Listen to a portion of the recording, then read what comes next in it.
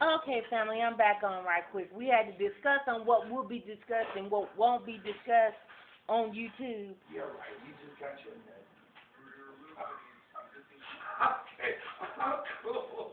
I'm cool. I'll be cool. I'm having me some cereal. Captain and Crunch. Anyway, y'all, okay, so yesterday we decided, remember I told you guys that I was going to go see Snoop yesterday. Yesterday was my wedding anniversary, so let me tell you how it started off. Let's do that. So it started off, me and Tom had a real cool talk and all that good old stuff. We talked and all that stuff, and my sister came and picked up my baby.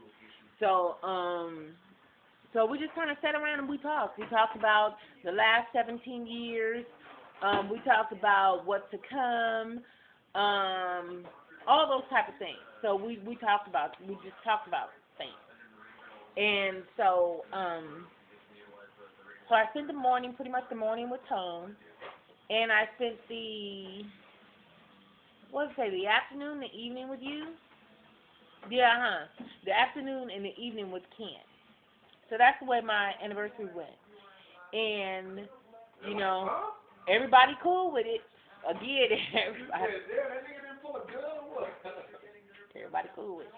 So anyway,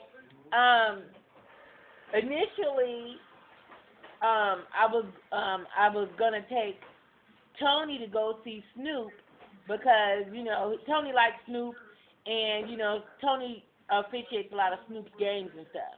But Tony, y'all, he's not a square, but Tony is he's a different type of cat.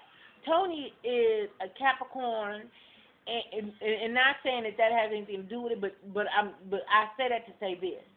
Tony is very business, you know, business before pleasure type of cat. You know, I mean, he's one of them motherfucking ones that will stay at the job until the janitorial services come in and start cleaning up. He's most of the time the first one to get on that job and the last one to leave. Now, you know, and maybe that is the reason why he's been on his job for I think it just turned 23 years last month.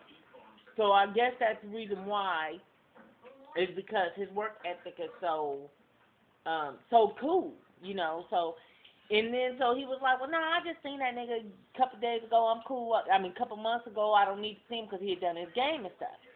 And so, you know, Tony is so not, you know, he's never been to jail. He just, you know, he's not that type of guy. He's just not that kind of guy. And his humor is, he has a different type of humor than Ken. See, Ken is a getting while the getting is good type nigga. I mean, we can talk about all kinds of shit type nigga. You know what I'm saying? I mean, me and Ken, we have a hell of a lot of fun.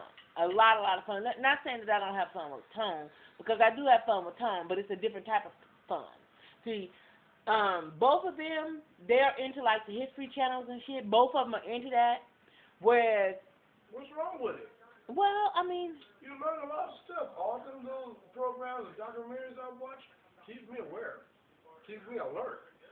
Okay, so no, they are both into that kind of shit, and you know, it's just what it is. No, honey, keep it on HTTP. I was seeing what he's making. He's putting his. Now that's one thing me and Ken work real good together, because when it came down to putting that addition onto the house, Ken was like the foreman. Even though them cats knew what they was doing, he was all like, okay, so we're gonna put a such and such on that, and where's the square, and you know, and what kind of bracket, and all that kind of shit. I mean, we was on it. And see, y'all, what a lot of things that you guys don't know about me is I like to build shit. And this that looks nice. You see that island? Yeah. That looks nice. And you should put a floating one in there, like one that can be not stationary, but you can pop the wheels and you can move it around. Okay. And so me and Ken, this is our get down, because next month we're gonna start on some new projects on my house, and so we're doing. I want I was thinking about getting a pool put in. I want, instead of now widening the house from the back or whatever, I kind of want to make it 2-story. I don't know. I just get into shit like that, and I just want to just go, you know. And so, but I'm not gonna do the 2-story thing, not of right now. We'll wait for some other things to crack off before we start doing that. I just really, the thing is, guys, I want to make my house comfortable for my kids when I'm gone.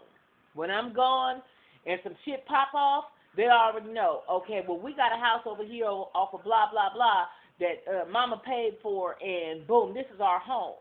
I don't want my kids, because the way the economy and the way shit is, it's scary. And, you know, my whole objective is to prepare my kids for when I'm not here. So right now, I'm in the preparing my home mode, and I want, I'm getting solar panels put on the roof. Next month we're gonna start, you know, building some things and doing some things, some landscaping and all this kind of stuff. I like And as a matter of fact, I want a lemon tree for the kids, and maybe tangelos or nectarines, or tangerines or something. So I want to do stuff like that to my house now. I think I want a dog run on the side of the house, because guys, guess what? Now y'all know I got Tinky and Bash, right?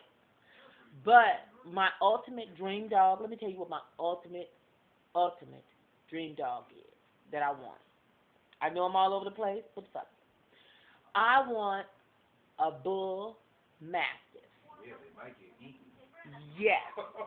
Give me a mastiff.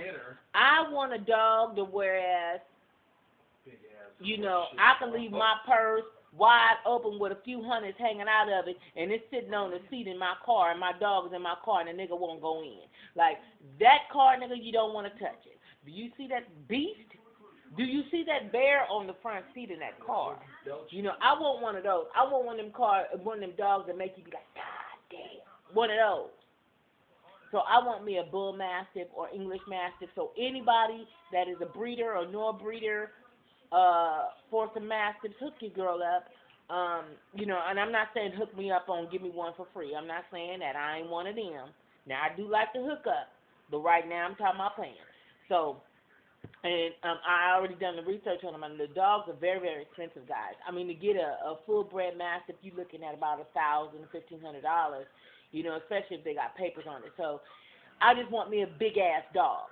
I mean, I've had my itty-bitties, and I love my itty-bitties. My itty-bitties are the house dogs, but I want some shit in the backyard to where, you know, ain't nobody finna jump over this right here.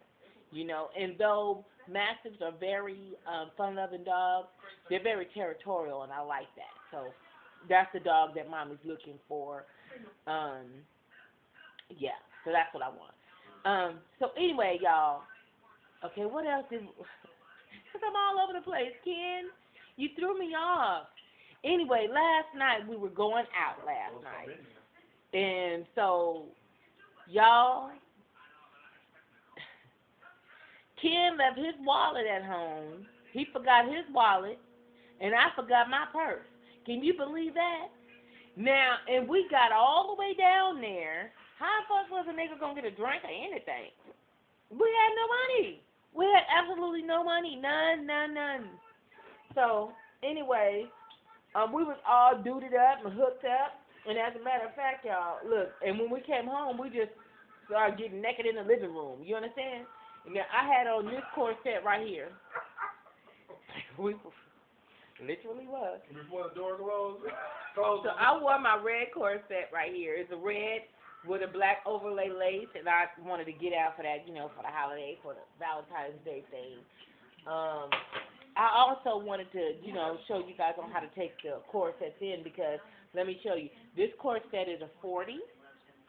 If you can see that, I don't know if it's kind of zooming in, but here's like, if you can see where I darted it to bring it in.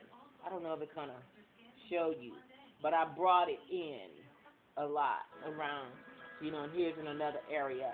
So I brought it in because I'm a 38, but the 38 corsets are,